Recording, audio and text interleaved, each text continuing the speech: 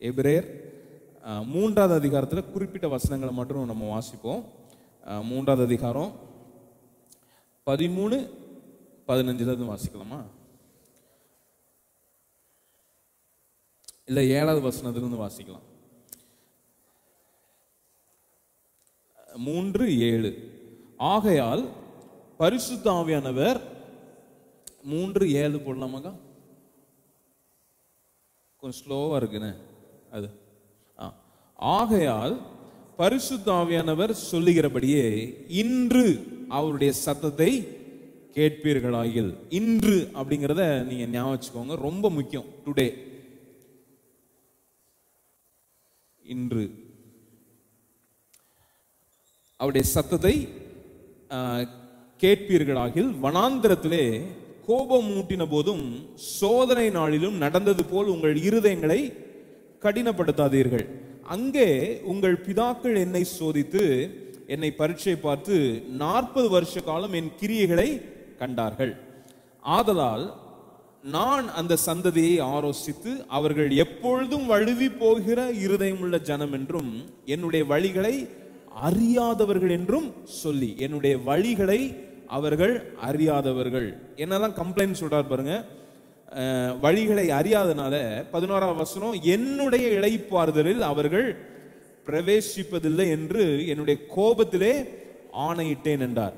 என்னுடைய இளைப்பாறுதலிலே அவர்கள் பிரவேசிக்கவில்லை. இங்க யாரை குறித்து பேசிட்டு இருக்கிறோம் அப்படின்னா, இஸ்ரவேல் ஜனம் 40 வருஷம் வனாந்திரத்துல போராடினாலும் அவங்களால தேவனை பரீட்சை பார்த்தது நிமித்தம், தேவனுடைய நன்மையான திட்டத்தை அவங்களால பார்க்க முடியாதது நிமித்தம், அதன் மேல விசுவாசம் வைக்காதது நிமித்தம், அவர்கள் தேவனுடைய வழிகளை அறியாதது நிமித்தம் அவருடைய இளைப்பாறுதலுக்குள்ளே என்ன பண்ணல, பிரவேசிக்கவில்லை. அதுக்கப்புறம் சொல்றாரு, அதுக்கப்புறம் நமக்கு வராரு 12. சகோதரரே, ஜீவனுள்ள தேவனை விட்டு விலகருக்கு ஏதுவான அவிசுவாசம் இல்லாத பொல்லாத இருதயம் உங்களில் ஒருவருக்குள்ளும் இராதபடிக்கு நீங்கள் எச்சரிக்கையா இருங்க. ஒரு வார்னிங் கொடுக்கிறாரு. அவங்க மிஸ் பண்ணிட்டாங்க, அதே இத நமக்கும் இருக்கு, நம்ம என்ன பண்ணிடக்கூடாது, நீங்க மிஸ் பண்ணிடுறாங்க அப்படிங்கிறாரு. அதுக்கப்புறம் வாசிக்கலாமா?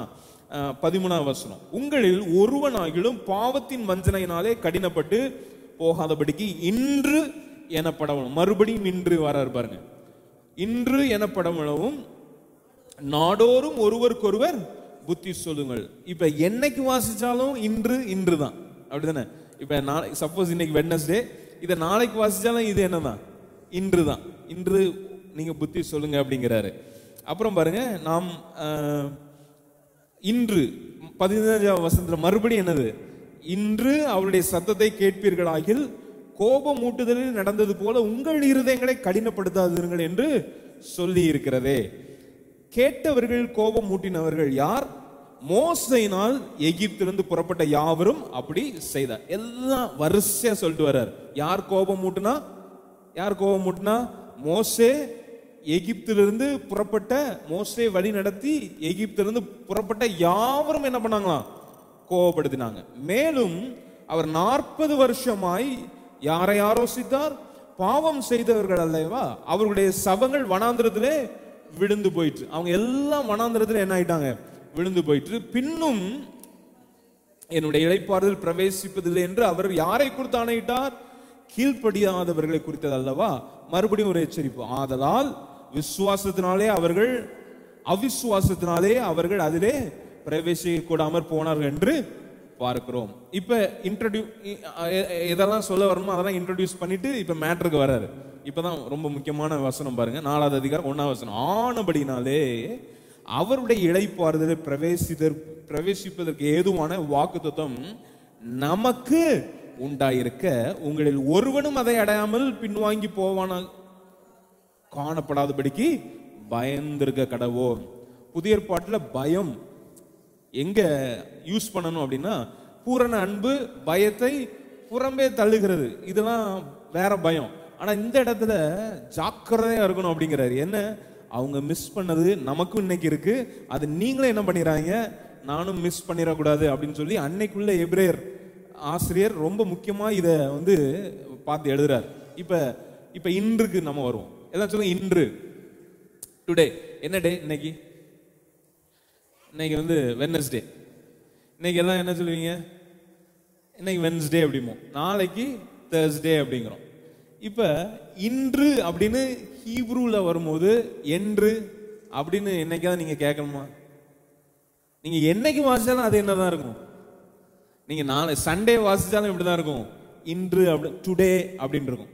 அப்ப இன்று என்ற நாள் எது அப்படின்னு இந்த ஹீப்ரூஸ் 3:4 ரொம்ப முக்கியமா நம்ம பார்க்கணும். இன்று அப்படிங்கிற நாளை கண்டுபிடிச்சிட்டோம்னா இளைப்பாறுதல் என்ன, இளைப்பாறுதல் அவங்க மிஸ் பண்ணாங்க, நமக்கு என்ன இளைப்பாறுதல் இருக்கு அப்படின்னு கண்டுபிடிச்சிடலாம். நம்ம ஈஸியா அதுக்குள்ள என்ன பண்ணிக்கலாம், அதை அனுபவிக்கலாம், அதை நம்ம பிரவேசிக்கலாம். இப்ப பாருங்களேன், இதை மாத்திரம் இன்றை மாத்திரம் ஃபர்ஸ்ட் நம்ம கவனிப்போம். ஆண்டவருடைய படைப்பை ஃபர்ஸ்ட் வந்து நம்ம பார்க்க போறோம். நாட்களை படைத்த விதத்தை நம்ம எண்ணி பார்த்தோம்னா நம்முடைய ட்ரெடிஷனல் அண்டர்ஸ்டாண்டிங் படி நிறைய காரியத்தை இந்த நாள்ல நம்ம உடைச்சிடலாம்.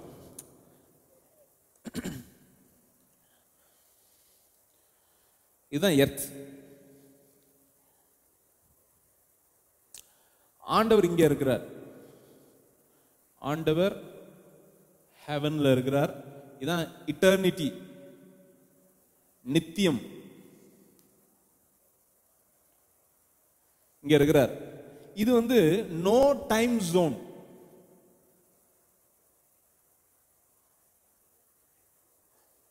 ஆண்டவருக்கு இன்னைக்கு என்ன டே?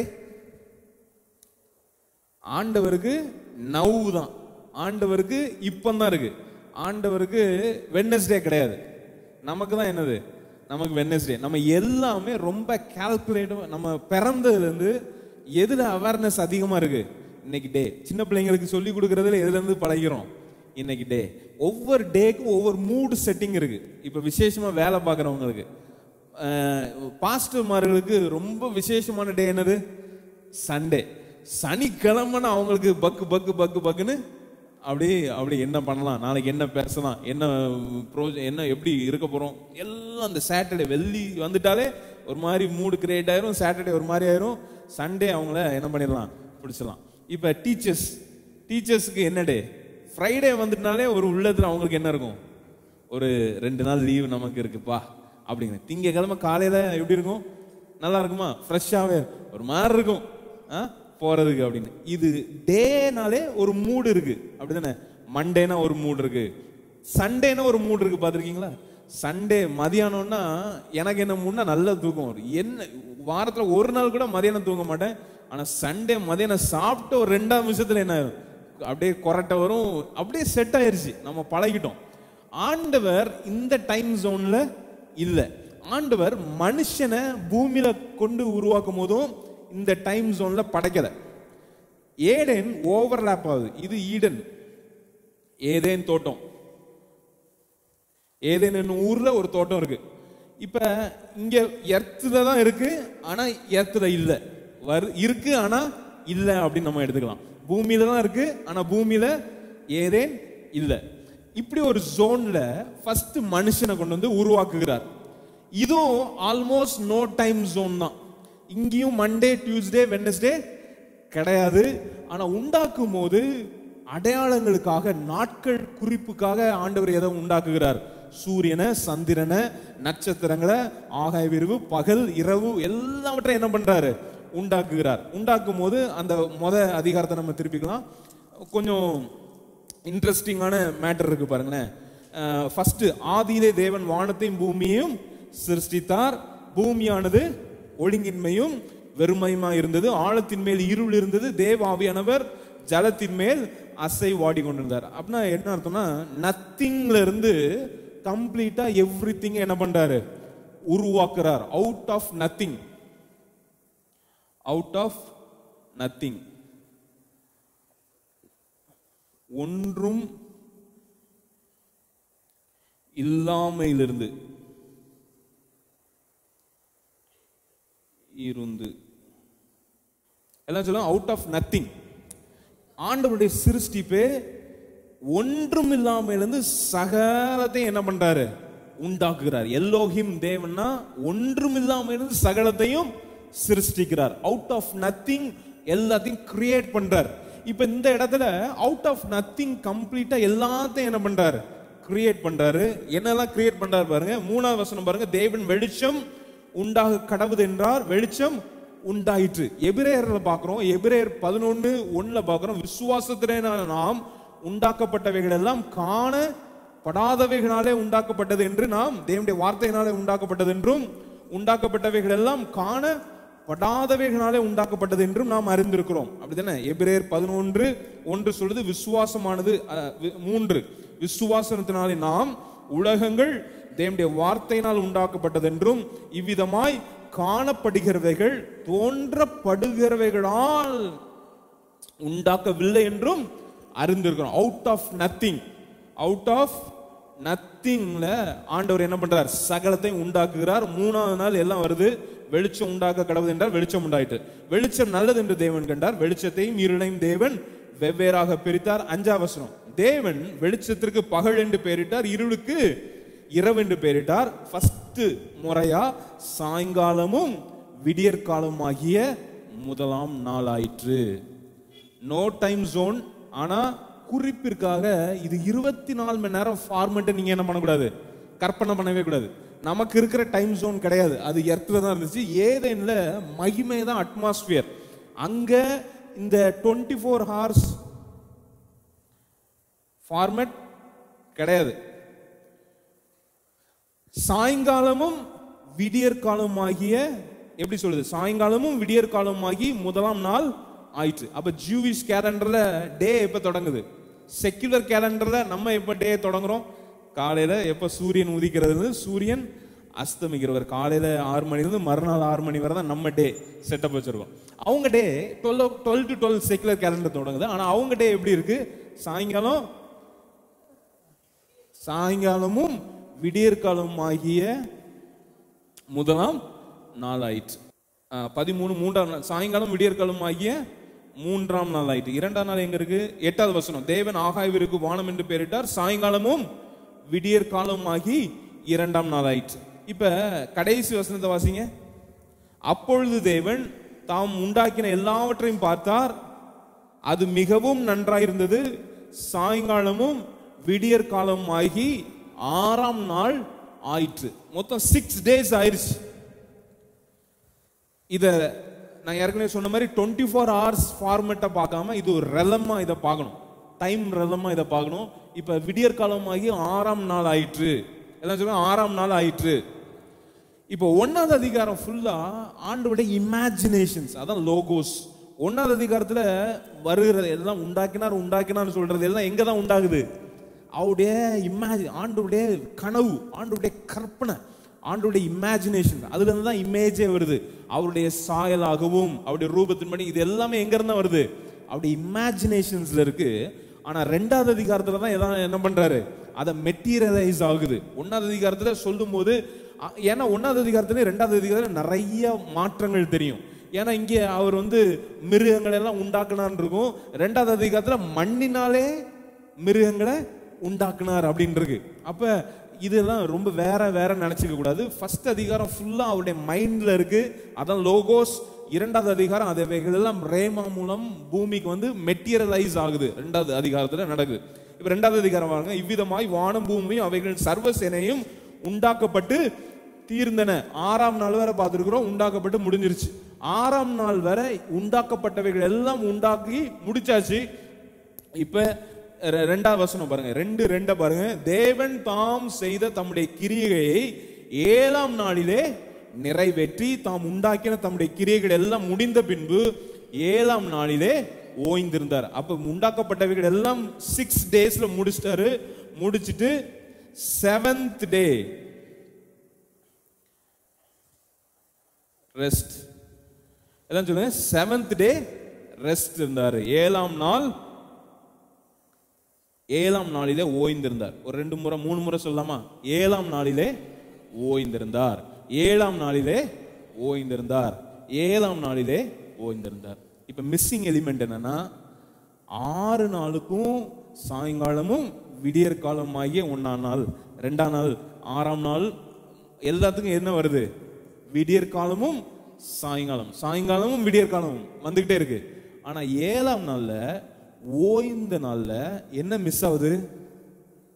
சாயங்காலமாயும் விடியற்காலமாகி எத்தனாம் நாள் வரணும்?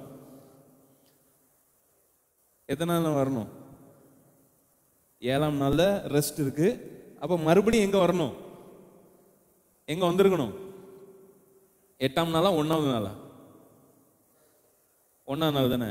நம்ம வீக் படி suppose Sunday number 1னா Monday, Tuesday, Wednesday, Thursday, Friday, Saturday. Saturday 7th டே. அப்ப 7th டே முடிஞ்சா சாயங்காலம் என்ன ஆயிருக்கணும்? சாயங்காலமும் விடியற் காலமும் மறுபடியும் 1ஆம் நாள் ஆயிடுச்சுன்னு இருக்கணும். ஆனா பைபிள்ல இல்ல. இதுதான் 7ஆம் நாளுக்குள்ளேய முக்கியத்துவம். 7th டே ஆண்டவருடைய ரெஸ்ட் டே. இப்ப நல்லா கவனிங்க. 6 நாளும் எதெல்லாம் உண்டாக்க வேண்டுமோ அதெல்லாம் என்ன பண்ணிட்டாரு? உண்டாக்கிட்டாரு. 6ஆம் நாள்ல கடைசியா மனிதன் அவருடைய கிரவுன் ஆஃப் ஹிஸ் கிரியேஷன் மனுஷனை உண்டாக்கணும். அந்த மனுஷனையும் எத்தனை நாள்ல உண்டாக்கிட்டாரு? 6ஆம் நாள்ல உண்டாக்கிட்டாரு. இப்ப மனுஷன் தூங்கி எஞ்சி வந்த நாளே என்னதான்? ரெஸ்ட் தான், இளைப்பாறுதல் தான். ஃபர்ஸ்ட் டே மனுஷனுக்கு என்னதான்? ரெஸ்ட் டே. ஆனா ரெஸ்ட் டே அன்னையோட மனுஷனுக்கு முடியல. கம்ப்ளீட்டா தேவன் மனுஷனை எந்த நாளுக்காக தான் உண்டாக்குனாரு? ரெஸ்ட் டே பார்க்கணும்னு உண்டாக்குறாரு. அன்னையில இருந்து மனுஷனுக்கு ரெஸ்ட் தான். எப்படி தேவன் ஓய்ந்தாரோ அத மாதிரி மனுஷனும் எப்படிதான் இருக்கணும்? ஓய்வுல தான் பிறக்கிறான். ஓய்வுல தான் அவன் என்ன பண்ணணும்? வாழ வேண்டும். ஏன் ஓய்வுல வாழ வேண்டும்? அவனுக்கு தேவையான எல்லாவற்றையும் 6 நாள்ல என்ன பண்ணிட்டாரு? முடிச்சிட்டாரு. இப்ப அவன் ஓய்வுல தான் முழிக்கிறான். ஓய்வுல ஃபர்ஸ்ட் இது பண்றான், நிக்கிறான். அவன் வாழ போகிறதும் இந்த முழுவதும் ஓய்வு நாள் தான். ஏதேன் தோட்டத்துல முழுவதும் இனிமே எப்படிதான்? இனிமே மண்டே கிடையாது. எதுலதான் இருக்க போறான்? 7ஆம் நாளுக்கு எண்டே கிடையாது. எல்லாம் சொல்லுங்க, 7th டேக்கு எண்டே கிடையாது. No end. உங்களுக்கு புரியுதா இல்லையா? இங்க பாருங்க, 7th டேக்கு ஏன்னா சாயங்காலம் விடியற் காலமாகிய 1ஆம் நாள் மறுபடியும் ஆயிற்றுன்னு இல்ல, 8ஆம் நாள் ஆயிற்று அப்படின்னு இல்ல. அப்ப இந்த 7th டே, இந்த வீக் சிஸ்டமே இங்க கம்ப்ளீட்டா ஆண்டவர் என்ன பண்ணிட்டாரு? எடுத்துட்டாரு. வீக் சிஸ்டம் ஏதேன்னு விட்டு வெளியே வந்ததுக்கு அப்புறம் தான் என்னது வருது? இளைப்பாறுதல் உடையுது. ரெஸ்ட் எங்க பிரேக் ஆகுது? ஏதேன் தோட்டத்துல இருந்து என்னைக்கு ஆதாம் வெளியே வரானோ அன்னையில இருந்து அவன் ரெஸ்ட் உடைக்கிறான். இந்த ரெஸ்ட்ல தேவன் ஓய்ந்திருந்தாருன்னு வேலை பண்ணி டயர்டாகி ஓய்வு கிடையாது. நம்ம பாத்திரம் விளக்கிட்டு, நீங்களாம் பாத்திரம் விளக்கிட்டு அப்பா சப்பா முடிஞ்சதுப்பா அப்படின்னு ஈஸி சேர்ல போய் படுக்கிறோம் பாருங்க. அந்த மாதிரி ஓய்வை குறித்து இங்க என்ன பண்ணல, பேசல. என்ன ஓய்வுனா 6 நாள் உண்டாக்கிட்டு 7ஆம் நாள் நின்று 6 நாள் உண்டாக்கவே பார்த்து கம்ப்ளீட்டா செலிப்ரேட் பண்றார். எல்லாத்தையும் முடிச்சுட்டு இனிமே நம்ம என்ன பண்ணலாம்? இனிமே நம்ம பையன் இந்த உலகத்துல ராஜாவா இருப்பான் அப்படிங்கறத செலிப்ரேட் பண்ற நாள். அந்த நாளை அவர் ஆசீர்வதித்தார். வேற எந்த நாளையும் ஆண்டவர் என்ன பண்ணல? He never blessed. First day plus பண்ணல, 2, 3, 4, 5, 6 எதையும் ஆசீர்வதிக்கல. 7ஆம் நாளை மாத்திரம் என்ன பண்றாரு? ஆசீர்வதித்து அதை பரிசுத்தப்படுத்துகிறார். பரிசுத்தனா பாவம் இருந்துச்சு, அதை பரிசுத்தப்படுத்துறது இல்ல. 7ஆம் நாளை என்ன பண்றாரு? மற்ற நாள் மாதிரி 7ஆம் நாள் கிடையாதுன்னு அதை தனிமைப்படுத்துகிறார். அதை யூனிக்கா வச்சுறாரு. அதை சிறப்பான நாளா மாத்தி விட்டுறாரு. இப்ப இந்த 7ஆம் நாள்ல மனுஷன் தொடங்குறான். ஆனா மனுஷனுக்கு 7ஆம் நாள்ல இருந்து முடிவே கிடையாது. அவங்க அப்பா எப்படி ரெஸ்ட் எடுக்கிறாரோ, தேவன் எல்லோஹிம் தேவன் எப்படி ரெஸ்ட் எடுக்கிறாரோ அதே ரெஸ்ட ஆதாமுக்கும் கொடுத்து நீ ரெஸ்ட்ல இருந்து ஒர்க் பண்ணணும். இப்ப ரெஸ்ட்ல இருந்து ஒர்க் பண்ற ஆதாமுக்கு ஒர்க் இருந்துச்சா? ஒர்க் இருந்துச்சு. அவனுக்கு பண்படுத்தணும், பாதுகாக்கணும், வேலை இருந்துச்சா? கம்ப்ளீட் பிஸியா இருக்கணும். 24 மணி நேரமும் பிஸியா இருக்கலாம் ஏதேன்ல. ஆனா எங்க இருந்து வேலை பார்க்கணும்? ரெஸ்ட்ல இருந்து, இளைப்பாறுதல் இருந்து வேலை பார்க்கணும். ஏதேன் தோட்டத்துல ஊஞ்சல், நம்ம ஏதேன் தோட்டத்துல ஆதாம பார்த்தோம்னா நமக்கு எப்படி தோணும் கூடாது? ஒரு பீச் ஓரமா உட்காந்து அப்படியே 2 இளநியை குடிச்சிட்டு ஒரு ஊஞ்சலை கட்டி ஊஞ்சல் ஆடிட்டே இருக்கிற மாதிரி அந்த ரெஸ்ட் இல்லை. ரெஸ்ட்னா என்னன்னா தேவன் எனக்காக எல்லாத்தையும் என்ன பண்ணியிருக்கிறார்? கம்ப்ளீட் பண்ணியிருக்காரு. எல்லாம் நீங்க திரும்ப சொல்லுங்க பார்க்கலாம். ரெஸ்ட்னா என்னது? ஆண்டவர் எனக்காக, எங்க அப்பா எல்லாத்தையும் என்ன பண்ணிட்டார்? கம்ப்ளீட் பண்ணிட்டாரு. நான் அதுல செலிப்ரேட் பண்ணி நான் என்ன பண்ணுவேன்? அதை ஒர்க் அவுட் பண்ணுவேன். இப்ப வேலை கொடுத்திருந்தாருன்னா வேலை கொடுத்திருந்தாரு. ஆனா இந்த வேலை ப்ரெஷர்ல செய்ய வேண்டிய வேலை இல்ல, பிளஷர்ல செய்ய வேண்டிய வேலை. Pressure pleasure. நம்ம வேலை எப்படி வேலை? திங்கக்கிழமை ஆனா ப்ரெஷர் வருது. ஆனா ஆதாமுக்கு கம்ப்ளீட்டா அவுட் ஆஃப் ப்ளஷர். இங்க நோ ப்ரெஷர்.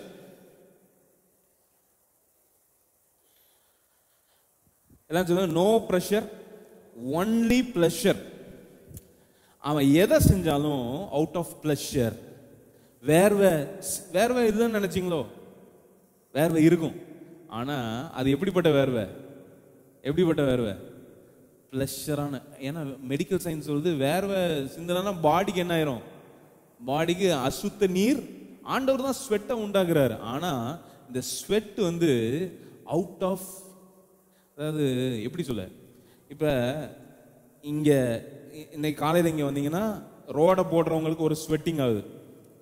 கிரிக்கெட் வீரர் சச்சின் டெண்டுல்கருக்கு ஸ்வெட் ஆகுதா இல்லையா? 2 பேத்துக்கும் ஸ்வெட் ஆகுறது. ஆனா 2 பேத்துக்கும் வித்தியாசம் இருக்கா இல்லையா? ஒருத்தங்க டாயில் பண்ணி ஸ்வெட் ஆகுது, இன்னொன்னு அவனுக்கு பிடிச்ச வேலை, அவன் இன்பமா எதை என்ன பண்றான், அதை செய்யறான். அதை செஞ்சு அவனுக்கு ஸ்வெட் ஆகுது. இந்த ஸ்வெட்டுக்கும் இந்த ஸ்வெட் வேர்வே இல்லைன்னு கிடையாது. அர்த்தம் என்னன்னா அவுட் ஆஃப் ப்ளஷர். எல்லாம் அவுட் ஆஃப் ப்ளஷர். இந்த வேர்வை ரொம்ப முக்கியம். இப்ப இங்க இருந்து இங்க வெளியே என்னைக்கு வந்தானோ அன்னைக்கு வேர்வை இப்ப எப்படி மாறுது? ரத்தம் மாறு. நீ வேர்வை சிந்தி அப்படிங்கிறது இங்க ப்ளஷர் இல்லாம பிரஷர் வேர்வை சிந்தி நீ என்ன பண்ணணும்? உனக்குரிய காரியத்தை நீ பார்க்கணும். இப்ப இளைப்பாறுதல் இருந்து என்னைக்கு வெளியே வந்தானோ அன்னைக்கு ஒர்க் எப்படி ஆகுது? ப்ளஷர்ல இருந்து பிரஷரா மாறிடுது. இப்ப இங்க இருந்து இங்க இருக்கிற வரை அவனுக்குள்ள ஒரு கம்ப்ளீட் சாட்டிஸ்பாக்சன் இருக்கு, திருப்தி இருக்கு, பயம் கிடையாது, கவலை கிடையாது, ஆங்ஷியஸ் கிடையாது. நினைச்ச நேரம் சாப்பிடலாம், நினைச்ச நேரம் வாங்கலாம், நினைச்ச நேரம் பழம். இங்க ஃப்ரீ. ஏதேன் தோட்டத்துல free. You may freely eat. நீ லாவிஷா ஈட் பண்ணலாம். எந்த பழம் எப்ப சாப்பிடனாலும் நைட்டு 12 மணிக்கு எழும்பி எனக்கு அவகாடோ வேணா எங்க இருக்கும்? அவகாடோ இருக்கு. இங்க இல்லாத பழம் இருக்கா பாருங்க. ஏதேனா கம்ப்ளீட் ஹெவன். பூமியில இருக்கிற எல்லா ஸ்பீசிஸும் இருக்கு இங்க. எத்தனை பேருக்கு இந்த ரம்புட்டான் பழம் பிடிக்கும்? ரம்புட்டான் நிறைய பேருக்கு பிடிக்கும். ரம்புட்டான் இங்க இருக்கு. ரம்புட்டான் இப்ப நமக்கு தேவைன்னா சீசனல் தான். ஆனா ஏதேன்ல எல்லா சீசனும், எல்லா பழமும், நினைச்ச நேரம் பலாப்பழம், நினைச்ச நேரம் மேங்கோ. மே மாசம் தான் மேங்கோ கிடைக்கும். டிசம்பர் மாசம் என்ன பண்ணாது? மேங்கோ நீங்க கிடைக்கும். ஆனா அது ஒரிஜினல். ஆனா இங்க பாருங்க, சீசனே out of season, in season. எல்லா பழமும் ஏதேன்ல இருக்கு. இது நல்லா கவனிச்சுக்கோங்க. ஏன்னா இப்ப நம்ம அடுத்த ஜோனுக்கு வரும்போது எங்க ப்ராப்ளம் வருதுன்னு நம்ம கவனிப்போம். எல்லாம் சொல்லுங்க, you may freely eat. Eden தோட்டத்துல சகலமும் ஏராளம் தாராளம். எல்லாம் சொல்லுங்க, ஒரு 3 முறை சொல்லுங்க. ஏதேன் தோட்டத்துல சகலமும் ஏராளம் தாராளம் அன்லிமிட்டெட். எத்தனை பேர் அன்லிமிட்டெட் மீல்ஸ் போறோம்? லிமிட்டடா அன்லிமிட்டடான வடிவேல் கதை தான் இருக்கு. அன்லிமிட்டட்னு போட்டு அவன் ஒரு கும்பலை என்ன பண்ணிடுவான், போட்டு போய் ஹோட்டலை மூடுற மாதிரி ஆயிரும். அந்த மாதிரி ஹோட்டல் இங்கே கிடையாது. இங்கே அன்லிமிட்டட்னா உண்மையிலே அன்லிமிட்டட் தான். எவ்வளோ சாப்பிட்டாலும் அங்கே என்ன பண்ண வளங்கள் குறைய போறதே இல்லை. இப்படிப்பட்ட ஒரு ஜோன் தான் இளைப்பாறுதல். இந்த ஜோன்ல இருந்து அன்லிமிட்டட்ல இருந்து இப்ப எங்க போறான்? லிமிட்டட் ஜோனுக்கு போறான். இப்ப பிளஷர்ல இருந்து எங்க போறான்? பிரஷருக்கு போறான். இப்ப பிரஷர், டாயில், வேர்வை, தான் தேவைய இங்க ஒண்ணும் கிடையாது. அடுத்த வேலை சோத்துக்கு இவன் என்ன பண்ணணும்? இவன் போய் உழைக்கணும். எவ்வளவு எவ்வளவு கொடூரமான நிலைமை பாருங்க. ஒன் டேல எப்படி ஒரு பெரிய மாற்றம் வருது பாருங்க. கொடூரமான நிலைமை. இளைப்பாறுதல் இருந்து இப்ப கம்ப்ளீட்டா எங்க போறான்? ஒரு பெரிய பிரஷர் ஜோனுக்கு போறான். இங்க லிமிட்டட் ஆகுது. இங்க கம்ப்ளீட்டா அவனுக்கு சாட்டிஸ்பாக்சன் கிடையாது. எவ்வளவு உழைச்சாலும் சாயங்காலம் அதை அந்த உழைத்த அப்பத்தை என்ன பண்ண முடியாது, இவன் இன்பமா சாப்பிட முடியாது. எதிர்காலத்தை கொடுத்ததான பயம் வந்துருச்சு. எதிர்காலத்தை கொடுத்ததான கவலை வந்துருச்சு.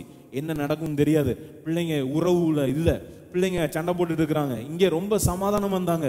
இங்க வெறி, வைராக்கியம், கொடூரம், இச்சை எல்லாம் எங்க வந்துருச்சு? இங்க வந்துருச்சு. அப்ப இங்க இளைப்பாறுதலே இல்ல. ஒத்துக்கிறீங்களா? நோ இளைப்பாறுதல். இப்ப இதே ஜோன்ல தான் யாரெல்லாம் வாரா? இஸ்ரவேல் ஜனங்களும் வர்றாங்க. இப்ப இஸ்ரவேல் ஜனங்களுக்கு ஆண்டவர் இப்படியே விட முடியாது. ஆண்டவர் என்ன பண்றாருன்னா, நீங்க நான் உங்களுக்கு என்ன பண்றேன், நான் உங்களுக்கு பாலும் தேனும் ஓடுகிற கானான் தேசம். கானான் தேசம் வந்து பூமியில தான் இருக்கு. ஆனா ஏதேன் மாதிரியே ஒரு ஜோன் ஆண்டவர் என்ன பண்றாரு, உருவாக்குகிறார். கானான்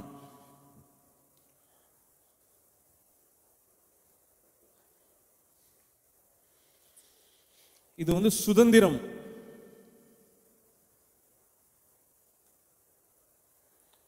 ஆனா இளைப்பாறுதல் கிடையாது. இப்ப இங்க இருந்து இஸ்ரவேல் ஜனத்தை இங்க கொண்டு போகணும். இதுதான் தேவனுடைய திட்டம். இப்ப லிமிட்டட்ல இருந்து மறுபடியும் எங்க கொண்டு போறாரு, அன்லிமிட்டெட் ஜோனுக்கு கொண்டு போறாரு. இப்ப ரெஸ்ட்லெஸ்னஸ்ல இருந்து, அடிமைத்தனத்துல இருந்து அவங்களை எங்க கொண்டு போறாரு, மறுபடியும் ஒரு ரெஸ்ட் அவங்களுக்கு ப்ராமிஸ் பண்றாரு. இதுக்கு 11 நாள் ஆகணும். இதுதான் எகிப்துன்னு வச்சுக்கோங்களேன். எகிப்துல இருந்து இப்ப ஏதேன் தோட்டத்தை மறந்துருங்க, இப்ப எகிப்துக்கு வாங்க.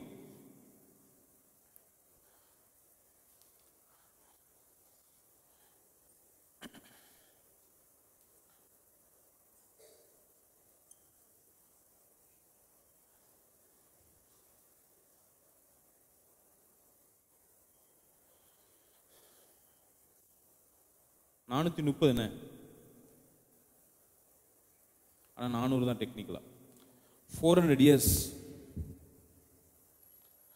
இப்ப இங்க இருந்து இங்க கூட்டு போகணும். ஆண்டவர் உங்களுக்கு ஒரு ப்ராமிஸ் கொடுக்கிறாரு. என்ன கொடுக்கிறாரு, உங்களுடைய அழுகை நான் கேட்டேன், உங்களுடைய கூக்குரலை நான் கேட்டேன். ஆபிரகாமுக்கு, ஈசாக்கு, யாக்கோபுக்கு நான் வாக்குத்தத்தம் பண்ணின போல அவன் சுற்றி திரிந்த தேசத்தை நான் உங்களுக்கு என்ன பண்ணுவேன், சுதந்திரமாய் தருவேன். அங்கே பாலும் தேனும் ஓடும். நட்டாத திராட்சை தோட்டம், கட்டாத வீடு, நட்டாத தோட்டங்கள், இதெல்லாம் நான் என்ன பண்ணுவேன், உங்களுக்கு கொடுப்பேன். அது உங்களுக்கு சுதந்திரமாய் நான் என்ன பண்ணுவேன், நான் கொடுப்பேன். அங்கேயும் என் இளைப்பாறுதலை நான் என்ன பண்ணிருக்கேன், நான் உங்களுக்காக வச்சிருக்கேன். கானான் தேசம் இளைப்பாறுதல் கிடையாது. கானான் தேசத்திற்குள்ள சுதந்திரத்தை அனுபவிச்சு அவங்களால என்ன பண்ண முடியும், இந்த இளைப்பாறுதலை பிரவேசி. நிறைய பேர் என்ன சொல்றோம், கானான் தேசம்னாலே இளைப்பாறுதல். இல்ல, கானான் தேசத்துக்குள்ள அவங்க ஏதேன் தோட்டத்தில் அனுபவிச்ச மாதிரி ஒரு இளைப்பாறுதல் தேவன் என்ன பண்றாரு, ப்ராமிஸ் பண்றாரு. ஏன்னா கானான் தேசத்துல ரீச் பண்ணாங்க, ஆனா கானான் தேசத்துல உள்ள இளைப்பாறுதல் அவங்க என்ன பண்ணல, பிரவேசிக்கல. நல்ல கவனிங்க. இப்ப 400 வருஷம் கடந்து 11 நாள்ல உள்ளுக்கு போகணும். 11 நாள் தான் திட்டமே. 40 வருஷம் தேவனுடைய திட்டம் இல்ல. போன வாரமே சொன்னோம், 40 வருஷம் யாரால வாங்கி கேட்டுக்கினது, வேவு பார்க்க 12 பேர் போறாங்க. அதுல நல்ல காரியத்தை, நல்ல திட்டம், இது நல்ல இடம், ஆண்டவர் நமக்கு சொந்தமா கொடுத்துட்டார், நம்ம உள்ளுக்கு போய் பிரவேசிக்கலாம். அது பட்சிக்கிற தேசமா இருந்தாலும் தேவன் நமக்கு என்ன பண்ணிட்டார், கொடுத்துட்டார்னு 12 பேர்ல 2 பேர் தான் சொன்னாங்க. 10 பேர் பேட் ரிப்போர்ட்டை கொடுத்துட்டாங்க. இவங்க 40 நாள் சுற்றி திரிந்தாங்க இந்த கானான் தேசத்தை பார்க்க. 40 நாள் விகிதமா ஒரு நாளுக்கு 1 வருஷம் எடுத்து என்ன பண்ணிட்டாரு, 40 வருஷம் நீங்க வனாந்தரத்துல என்ன பண்ணணும், சுற்றி திரிவீர்கள். 40 வருஷத்துல 20 லட்சம் பேரும் சாகணும். ஏன்னா கீழ்ப்படியாமை. ஏன்னா தேவன் இவங்களுக்காக வச்ச சுதந்திரத்து மேல இவங்களுக்கு யாருமே என்ன பண்ணல, விசுவாசம் வைக்கல. இந்த 40 வருஷத்துல 20 லட்சம் பேர் சாகணும்னா ஒரு நாளைக்கு கிட்டத்தட்ட 90 பேர் சாகணும். ஒரு கணக்கு போட்டு பார்த்தா எவ்வளவு வருது, 1 டேக்கு 90+ பேர் செத்தாதான் இந்த 40 வருஷத்துக்குள்ள ஒரு சந்ததி என்ன பண்ணும், காலி ஆகும். அப்ப கணக்கு பாருங்க, ஒரு நாளைக்கு எத்தனை பேரை புதைச்சிருப்பான். வனாந்தரத்திலே உங்களுடைய தகப்பனுடைய சவம் விடும் அப்படின்னு சொன்னது 90. ஒரு நாளைக்கு 90 சாவுங்க. இதையும் கடந்து இப்ப இவங்க 40 வருஷம் 11 நாள், இப்ப எவ்வளவு ஆச்சு, 40 years ஆச்சு. இங்கதான் மன்னா வருது. எல்லாம் சொல்லுங்க, மன்னா. மன்னான்னா என்ன அர்த்தம்? மன்னான்னா வாட் இஸ் இட்? இது என்ன, இது என்ன, இது என்னன்னு சொல்லி எத்தனை வருஷம் சாப்பிட்டான், 40 வருஷம் சாப்பிட்டான். நல்லா கவனிச்சிங்கன்னா, மன்னா தேவனுடைய வாக்குத்தத்தத்திலே கிடையாது. பாலும் தேனும் ஓடும் தேசத்தை தான் வாக்குத்தத்தம் பண்றாரு தவிர மன்னாவை வனாந்திரத்துல நான் என்ன பண்ணுவேன் தருவேன்னு இவங்களுக்கு வாக்குத்தத்தமே கொடுக்கல. மன்னா ஒரு டெம்பரவரி ப்ரொவிஷன். எதான் சொல்லுங்க, ஒரு டெம்பரவரி ப்ரொவிஷன், ஒரு தற்காலிகமான ஒரு ஏற்பாடு. அந்த தற்காலிகமான ஏற்பாடை ஆண்டவர் வானத்திலிருந்து கொடுக்கிறார். கொடுக்கும்போது பூமியில ரிசோர்சஸே இல்லை. ஏன்னா கம்ப்ளீட் அவுட் ஆஃப் நத்திங் ஜோனுக்கு வந்துட்டாங்க. இந்த வனாந்திரம் என்ன ஜோன்? Nothing zone. ஃபர்ஸ்ட் எப்படி இருந்தது? பூமி வெறுமையா இருந்துச்சு பாத்தீங்களா? அத மாதிரி ஒரு வெறுமைக்கு எங்க யார் வரா? இவங்க வந்துட்டாங்க. இங்க மன்னாவா கொடுக்கிறாரு. இந்த மன்னானா இது டெய்லி ஆண்டவர் எதை சொல்றாருன்னா, நைட்டு தான் இது மன்னா என்ன பண்ணும், நைட்டு அந்த பனியில மன்னா இறங்கும். விடியற் காலத்துக்கு முன்னாடி அந்த மன்னாவை நீங்க என்ன பண்ணிடணும், எடுத்துடணும். ஒருத்தருக்கு ஒரு ஓமர் தான் எடுக்கணும். அவங்க ஆத்மாவுக்கு தகுந்தாப்புல. அதை வாசிரோமா, அந்த வசனத்தை மட்டும் வாசிரோமா? என்னாகமும் 11:7-9 வரை வாசி. என்னாகமும் 11:7-9 வரை. அந்த மன்னா கொத்துமல்லி விதை மாத்திரம், அது நிறையும் முத்து போலவும் இருந்தது. ஜனங்கள் போய் அதை பொறுக்கி கொண்டு வந்து எந்திரங்களில் அரைத்தாவது உரல்களில் இடித்தாவது பானைகள் சமைப்பார்கள், அதை அப்பங்களுமாக சுடுவார்கள். அதன் ருசி புது, நல்ல கவனிங்க, அதன் ருசி எப்படி இருந்ததுன்னா, ருசி ஹோட்டல் பிரியாணி மாதிரி இல்லை. அதன் ருசி புதிய ஒலிவ எண்ணெயின் ருசி. யாரெல்லாம் ஒலிவ எண்ணெய் நீங்க டேஸ்ட் பண்ணிருக்கீங்களா? ரைட். ஒலிவ எண்ணெய் பிடிச்சிருக்கா உங்களுக்கு? அங்கிள் உங்களுக்கு பிடிச்சிருக்கா? பரவாயில்ல, நீங்க எக்ஸப்ஷன் தான். டெய்லி ஒலிவனை கொடுத்தா சாப்பிட்ருவீங்களா? சாப்பிட மாட்டீங்க. அக்கா நோட் பண்ணிக்கோங்க, பிடிச்சிருக்கான் அவருக்கு. இங்க பாருங்க, ஈஜிப்ட் போனோம். ஈஜிப்ட் போனா இங்க எல்லாம் காஞ்சிட்டு போறோம். ஃப்ளைட்டில் அப்படியே எப்படா எகிப்து வரும், எப்படா நம்ம சாப்பிடலாம் அப்படின்ட்டு போனால், ஃபஸ்ட்டு டைமே உள்ளுக்கு போய் இறங்கும்போது நைட்டு 12 மணி. நைட் 12 மணி ஆனால் என்ன கொண்டு வந்துட்டான்? கபாப், பீஃப் கபாப்லாம் என்ன பண்ணிட்டான்? கொண்டு வந்துட்டான். அவ்வளோ பேரும் போய் இந்த பசியில் இந்த முல்லா குதிரை மாதிரி எங்கே போய் பாஞ்சிட்டாங்க, ஹோட்டலில் போய் பாஞ்சு அதை எடுத்து கிடக்கிடன்னு சாப்பிட்டாங்க. பசியில் ஒன்றும் தெரியலை. மறுநாள் காலையில் எல்லாரும் இன்னைக்கு காலையில் என்ன மெனு அப்படின்னா, இன்னைக்கு காலையிலேயும் உங்களுக்கு ஒலிவ எண்ணெயில் செஞ்ச கபாப் தான் அப்படிங்கிறான். ஒலிவ எண்ணெய் செஞ்ச கபாப், சரி கொடுங்க பார்ப்போம்னா இறங்கவே. முந்தின நாள் நைட்டு ரொம்ப கப்பு கப்பு கப்புன்னு அடிச்சோம். மறுநாள் காலையில் என்ன இறங்க மாட்டேங்குது, ஒன்றுமே இறங்க மாட்டேங்குது. எந்த ஹோட்டல் போனாலும், தெருவில் வாங்கினாலும், ஹோட்டலில் வாங்கினாலும் என்னதில் தான் செஞ்சுருக்காங்க? ஒலிவ எண்ணெயில் செஞ்சுருக்காங்க. நம்ம ஆளுக்கு கடலை எண்ணெயில் பரோட்டா சாப்பிட்டவன் அங்கே போய் ஒலிவ எண்ணெயில் என்ன பண்ணவே முடியாது, சாப்பிடவே முடியாதுன்னு நான் சொல்கிறேன். டர்க்கி எல்லாத்துக்கும் பிடிக்கும். வான்கோழி, ஈஸ்டருக்குலாம் ரொம்ப வான்கோழி ஸ்பெஷல். வான்கோழி அப்படி பார்த்தா உங்களுக்கு எப்படி இருக்கும் தெரியுமா? அது அப்படியே முழு கோழியை உள்ளுக்கு வாயில வச்சிடலாம், அப்படி ருசியா தோணும். ஆனா சாப்பிட்டு பார்த்தா எப்படி இருக்கும்? உப்பு இருக்காது, உரப்பு இருக்காது, ஒலிவ எண்ணெயில செஞ்சிருப்பான். 3ஆவது நாள்ல வத்த குழம்பு எங்கேயாவது கிடைக்குமா அப்படின்ட்டாங்க. நம்ம எங்கேயாவது ஒரு அம்மா எங்க கூட வந்த அம்மா அழுதுட்டு, எனக்கு தயிர் தாங்க அப்படின்ட்டு எழுப்பி நின்று அழுதுருச்சு ஹோட்டல்ல. உண்மையில கேட்டு பாருங்க, பாஸ்டர் எனக்கு தயிர் எப்படியாவது தாங்க பாஸ்டர், தயிரும் வத்த குழம்பு இருந்தா போதும் பாஸ்டர் அப்படின்றுச்சு. ஒலிவ எண்ணெயில நம்மளால என்ன பண்ணவே முடியாது, சாப்பிடவே முடியாது. சரி, ஒரு நாள் விட்டுருங்க, 20 நாள் விட்டுருங்க, 40 வருஷம் ஒலிவ எண்ணெய் டேஸ்ட்ல ஒரு பொருளை கொடுத்தா நம்மளால சாப்பிட முடியுமா? ஆனா நம்ம ரொம்ப உத்தமர்கள் மாதிரி யாரை குறை சொல்றோம்? இஸ்ரவேலரை குறை சொல்றோம். ஈஸியா குறை சொல்றோம். சப்பாத்தி டெய்லி கொடுத்தா சாப்பிடுவீங்களா அங்கிள் நீங்க? 40 வருஷம் சப்பாத்தினா, எங்க வீட்டுல காலையில வச்ச குழம்பு மதியானம் வச்சாலே நமக்கு எப்படிதான் தோணும்? கடையில எங்க ஜொமேட்டோல ஆர்டர் போட்டுருவோமா? காலையில் உள்ளது நைட்டு வைக்க முடியாது நம்ம வீட்டுல.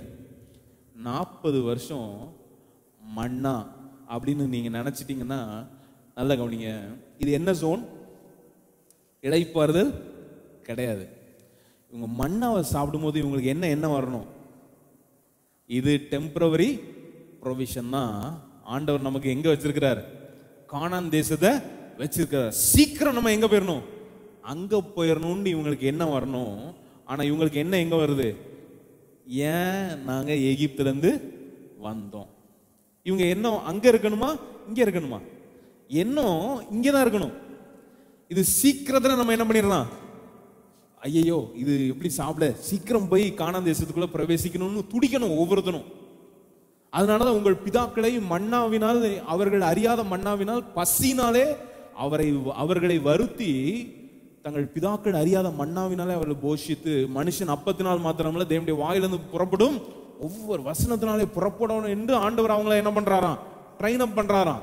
இந்த மன்னாவை அவன் என்ன பண்ணிட்டான்னா, இந்த மன்னாவை சாப்பிட்றதுக்கு நாங்க கானான் தேசத்துக்குள்ள நாங்க நம்ம போகிறோமோ இல்லையோ, நாங்க எகிப்துக்கே நாங்க அதுவே தாவல. அங்க கீரை சாப்பிட்டோம், அங்க வெள்ளரிக்காய், கோமட்டிக்காய், அந்த காய் இந்த காயின்னு பேர் தெரியாத காயெல்லாம் சாப்பிட்டோங்க.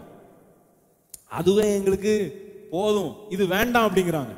ஆனா ஆக்சுவலா இந்த மன்னாவை கூட இங்க பாருங்களேன், இங்க ஏதோ உங்களுக்கு, எனக்கு பர்சனலா எனக்கு இந்த மன்னா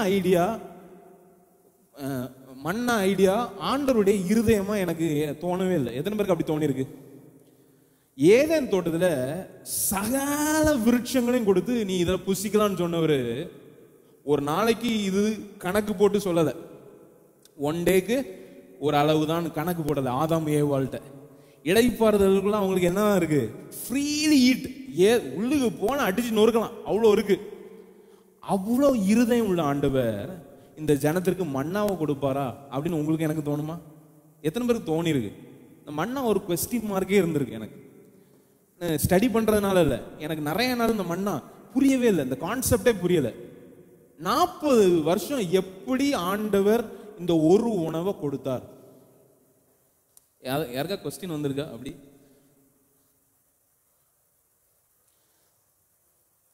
நம்ம குறை சொல்றோமே இஸ்ரவேலரை, என்னைக்கா நம்ம பூரியை சாப்பிட்டுருக்கோமா, தோசையை சாப்பிட்டுருக்கோமா?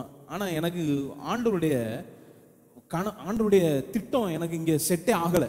ஆண்டருடைய இருதயம் இந்த மன்னாவை கொடுத்துச்சா அப்படின்னு நினைச்சா, உண்மையிலே ஆண்டருடைய இருதயத்திற்கும் இந்த மன்னாவுக்கும் என்ன ஆகல, கனெக்ஷனே இல்லை. ஏதேன் தோட்டத்தை இதையும் கணக்கு பண்ணி பாருங்க. இங்க பாருங்களேன், ஒரு ஓமர் தான் எடுக்கணும். ஒரு ஓமர்னா 3 லிட்டர். இந்த மன்னா எப்படி இருக்கும்னா ஜெல்லு மாதிரி இருக்கும். இந்த சப்ஜா விதை எத்தனை பேர் பார்த்துருக்கீங்க? கொத்தமல்லி சைஸ் சப்ஜா ஜிகிர்தாண்டா குடிச்சிருக்கீங்களா? அது எப்படி இருக்கும்? இவ்வளோ அள்ளுனா எவ்வளோதான் வரும்? நொழுன்னு இருக்கும். இவ்வளோ அள்ளுனா எவ்வளோதான் வரும்? கொஞ்சம் தான் விதை வரும். நீங்க பார்த்தீங்கன்னா சளி மாதிரி இருக்கும். அது அள்ளும் போது ஜெல்லு மாதிரி இருக்கும். அள்ளி இன்னொரு டப்பால போட்டிங்கன்னா எவ்வளோதான் வரும்? இவ்வளோ விதை தான் வந்திருக்கும். மற்றதெல்லாம் கொழுன்னு வளன்னு இருக்கும். அதை மாதிரி தான் மன்னா பரலோகத்திலிருந்து காலையில கொட்டுருது, நடு ராத்திரி கொட்டுது. இவன் நைட்டே போய் என்ன பண்ணணும்? இருட்டுக்குள்ள தேடணும். இருட்டுக்குள்ள தேடணும். ரெஸ்ட், இடைப்பாறுதல் ஐடியாவே இல்லை. தேவைன்னா வீட்டுக்கு வராது. அங்க 3 விதமா இருக்கான். மிட்ராஷ் அப்படின்னு ஒரு ட்ரெடிஷன் இருக்கு. அந்த ட்ரெடிஷன் எப்படி சொல்லுதுன்னா, நீதிமானுக்கு வீட்டுக்குள்ள வந்துருமா, கொஞ்சம் பாவிக்கு கொஞ்சம் பக்கத்துல இருக்குமா, கொடும்பாவினா கிட்டத்தட்ட 5 கிலோமீட்டர் தள்ளி இருக்குமா. அப்ப 5 கிலோமீட்டர் தள்ளி இருக்கணும் எப்படி பார்ப்பான் அவன்? பயங்கர வேதனை சார். எடுக்கும் போதே கணக்கு நிறைய எடுத்து அளந்து பார்த்தா எப்படிதான் இருக்குமா? ஒரே அளவு தான் இருக்குமா. குறைய எடுத்து அளந்து பார்த்தாலும் ஒரு ஓமர்னா 3 லிட்டர், கிட்டத்தட்ட 2.5 மணி நேரம் ஆகுமா அள்ளி போடுறதுக்கு. இருட்டுக்குள்ள தேடி அள்ளி ஒரு பாத்திரத்துக்குள்ள வச்சு அளந்து கொண்டு போகணும். நல்லா இருக்கா ஐடியா?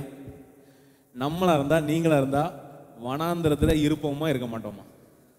முறுமுறுப்போமா முறுக்க மாட்டோம்? கண்டிப்பா என்ன பண்ணுவோம்? கண்டிப்பா முறுமுறுப்போம். முறுமுறுப்புக்காக தான் வாங்கலாம். எங்க வீட்டுக்கு வாங்க, ஒரு வாரம் ஒரு ரூம்குள்ள அடைச்சி ஒரே தோசை காலையிலிருந்து ஒரு வாரம் கண்டிப்பா முறுமுறுப்போம். என்ன திரும்பி கூட பார்க்க மாட்டோம். பாலாது தேனாது நான் அங்கே போயிரண்டா. ஆனா மன்னா அப்படி கிடையாது. இந்த மன்னா இருக்குல்ல, இந்த மன்னா எப்படி தெரியுமா? ஆண்டவர் வானத்திலிருந்து கொடுத்தனால ஒரு ட்ரெடிஷன் சொல்லுது, சின்ன பிள்ளைங்க சாப்பிட்டா தேன் மாதிரி இருக்குமா, பெரிய ஆள் சாப்பிட்டா அப்பம் மாதிரி இருக்குமா, இன்னும் வயது முதிர்ந்தவன் சாப்பிட்டா தேன் கூட்டில் வறுத்த பணியாரம் மாதிரி இருக்குமா.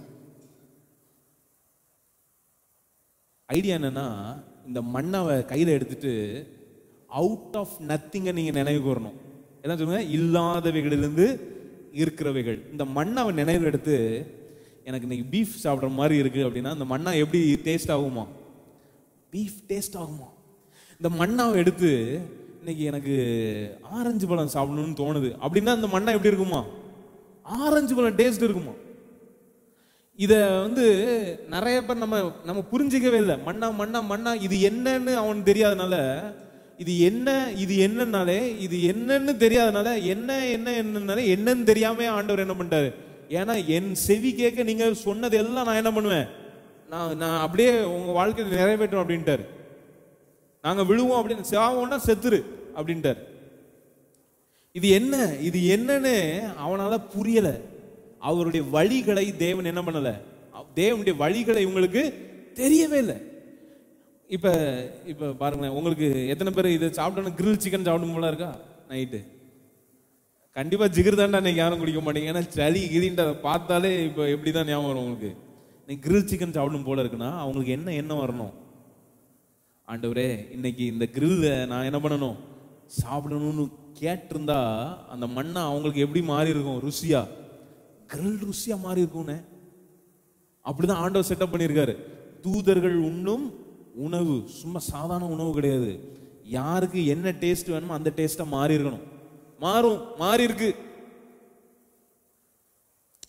கண்டிப்பா மாறி இருக்கு. அவ்வளோ அற்புதமான மண்ணா ஆண்டவர் கொடுக்கிறார். ஆனா அவங்க அதை என்ன பண்ணவே இல்லை, அப்ரிஷியேட் பண்ணவே இல்லை. அதாவது காடையை கேட்டனால அவங்களுக்கு அடிக்கலை, காடையை கேட்டனால ஆண்டவர் கோபம் வரல.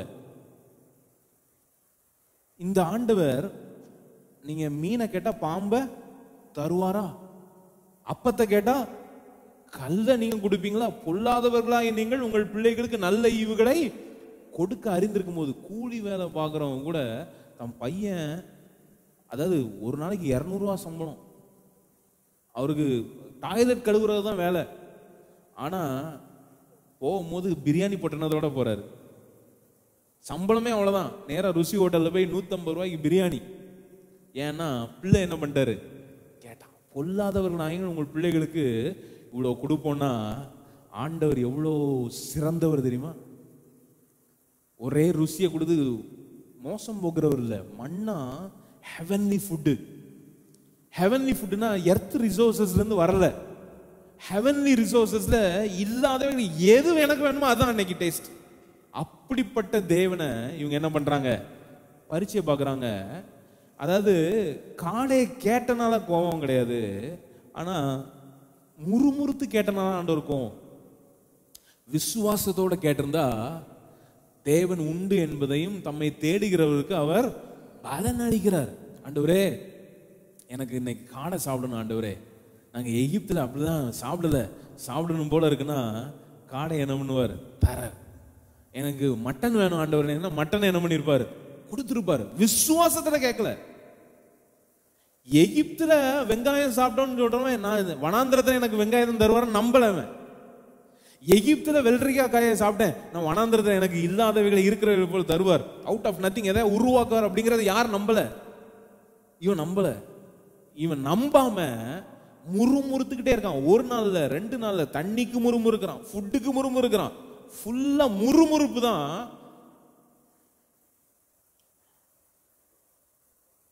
ஆல் டைம் வேலையா பண்ணிட்டே இருக்கான். 24 மணி நேரம் என்னதான் பண்ணிட்டு இருக்கான், முறுமுறுப்பு இருக்கான். அவனை ஆண்டவர் சுதந்திரத்துக்குள்ள என்ன பண்ணவே முடியல, கொண்டு போகவே முடியல. இப்ப யோசுவாட்ட சொல்றாரு. யோசுவாவும் காலேபு தான். யோசுவா காலேபு தான் சீனியர் இருக்குது. காலேபுக்கு 80 வயசு நினைக்கிறேன், யோசுவாவுக்கு 70. மற்றவங்க எல்லாம் 20 வயசுல தொடங்கினவங்க தான். 20 வயசுக்கு மேல எல்லாம் என்ன பண்ணிட்டான், இறந்து போயிட்டான். இப்ப நேரம் எங்க போறாங்க, சுதந்திரத்துக்குள்ள போறாங்க. பாருங்க,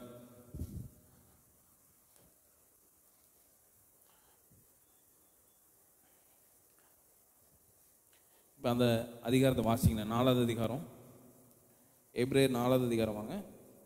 பாருங்க 3வது வசனம். 3வது வசனம்,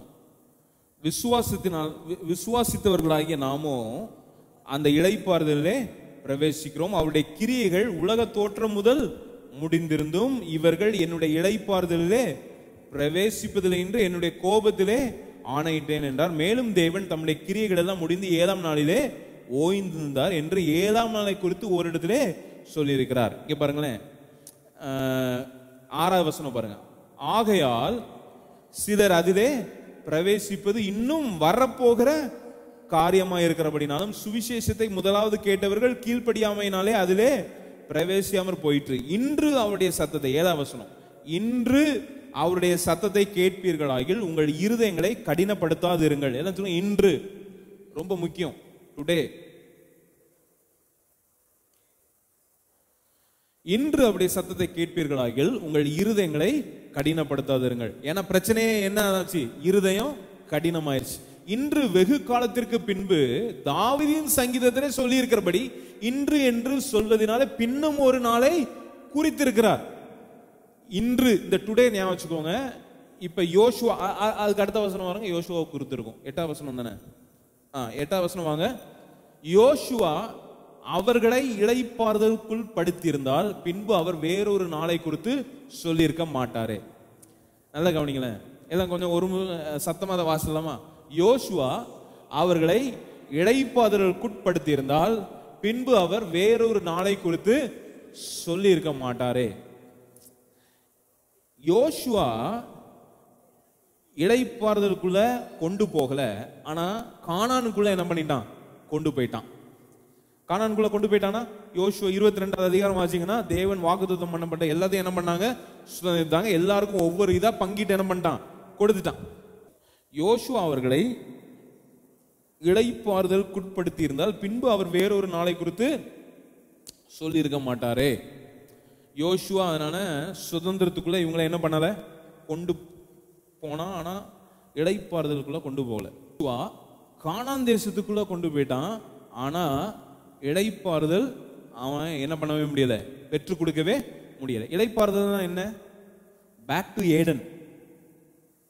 ஏதேன மாதிரி கானான் ஆகிறதா ஆண்டவருக்கு சித்தம். ஆனாலும் கானானுக்குள்ள வந்தாலும் அவங்களால ஏதேன இளைப்பாறுதலை என்ன பண்ணவே முடியல, அனுபவிக்க முடியல. ஏன்னா இங்கேயும் ஸ்ட்ரகிள் பண்ண ஆரம்பிச்சுட்டாங்க. இங்க வந்தும் தேவனை விசுவாசிக்கல, இங்க வந்தும் கீழ்ப்படியாமைக்குள்ள என்ன பண்ணிட்டாங்க? போறாங்க. ஆண்டவரை முறுமுறுக்குறாங்க. ஆண்டவருக்கு பிரியமில்லாத எல்லாத்தையும் என்ன பண்றாங்க? அங்க செய்யறாங்க. இப்ப அதோடைய காரணம் அங்க எழுதியிருக்கு பாருங்க. ஆனபடினா 44வது அதிகாரம் 1வது வசனம் வாசிச்சு பாருங்க. ஆனபடினாலே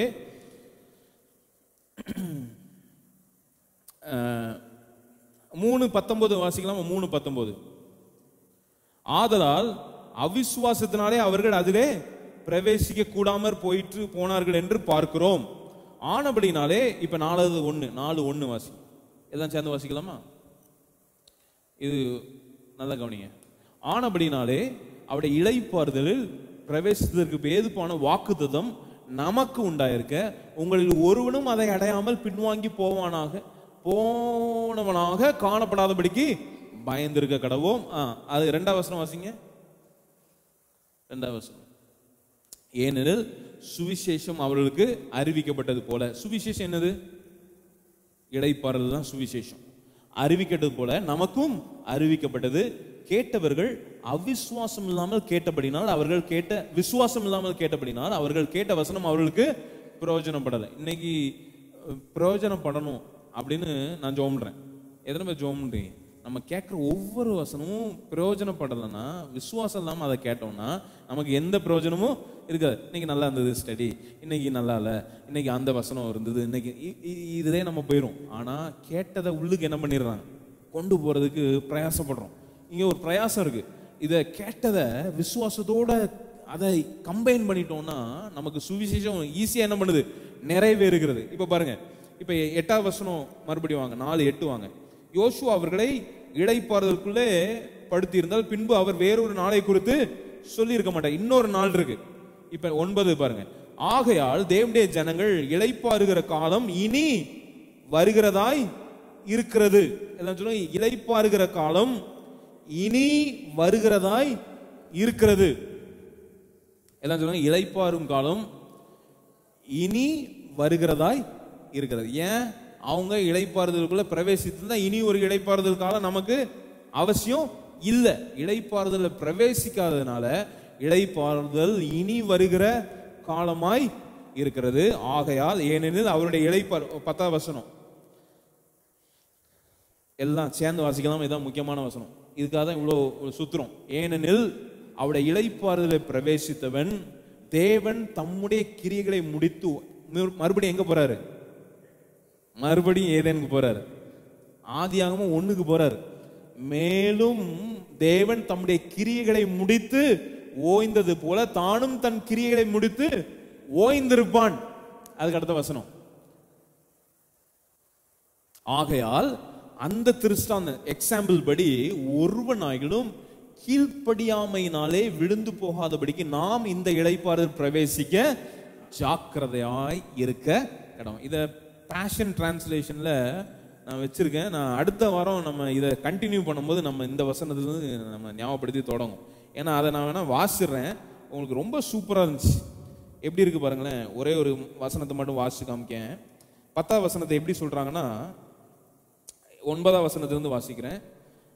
So we conclude that there is still a full and complete Sabbath rest. Full and complete Sabbath rest. எல்லாம் சொல்லுங்க. Full and complete Sabbath rest இருக்கு. Waiting for believers to experience as we enter into God's faith rest life. God's faith rest life. அதான் இளைப்பாறுதல். God's faith rest life. எல்லாம் சொல்லுங்க. full and complete Sabbath rest இருக்கு. அது என்னது? God's faith rest life. இந்த இளைப்பாறுதலுக்கும் விசுவாசத்திற்கும் ரொம்ப தொடர்பு இருக்கு. விசுவாசத்தினாலே இந்த இளைப்பாறுதல் வருது அப்படிங்கிறார். சொல்லிட்டு சொல்றாரு. எப்படி சொல்றாருன்னா, இதுதான் ரொம்ப super. As we enter into God's faith rest life, we cease from our own works. Our own சொந்த சுய முயற்சி கிடையாது. our own works கிடையாது. மாறாக என்ன இருக்குன்னா, எப்படி இருக்கு பாருங்க. சூப்பரா எழுதியிருக்காரு. Just as God celebrates his finished works and rest in them, so then we must be eager to experience this faith rest life so that no one fall. பாருங்க. God celebrates his finished work. God celebrates his finished work.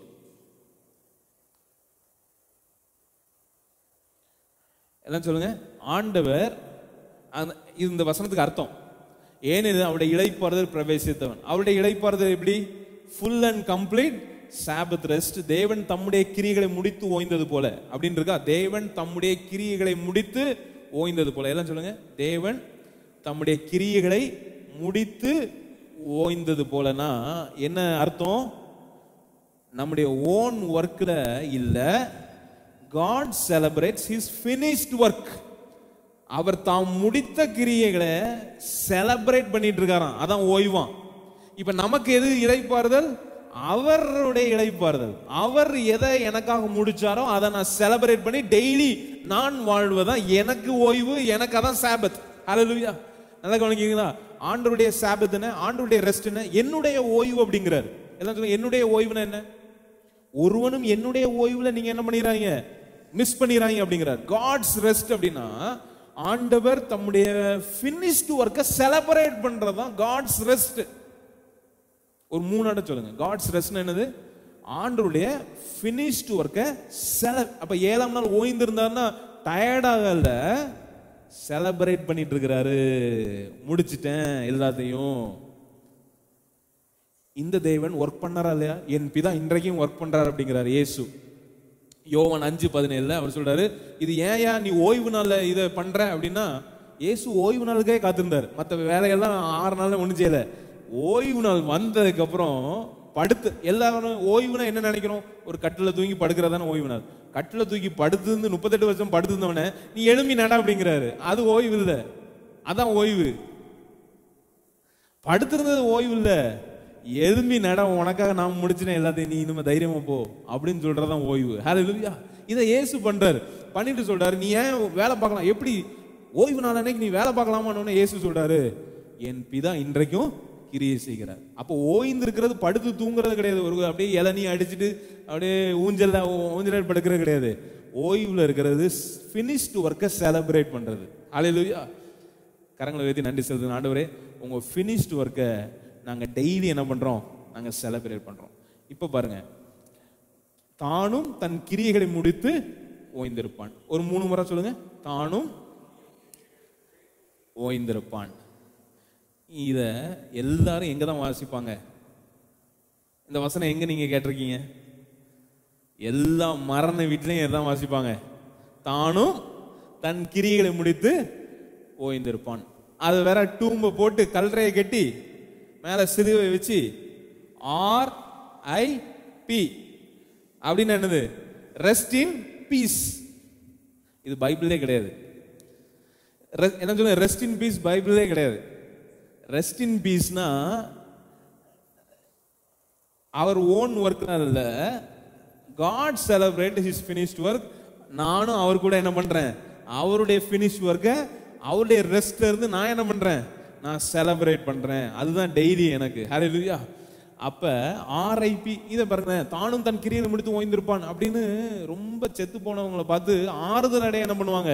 இங்க ரொம்ப பிரயாசப்பட்டுட்ட, ஆனா நீ இப்ப என்ன பண்ணிட்ட? உன் கிரியையை முடித்து நீ ஓய்ந்திருக்கிறாய் அப்படிங்க. நான் கேட்கிறேன் ஒரே ஒரு கேள்வி, நீங்க எல்லாம் பதில் சொல்லணும். இப்ப பாருங்களேன், வனாந்தரத்துல செத்தாங்களா இல்லையா?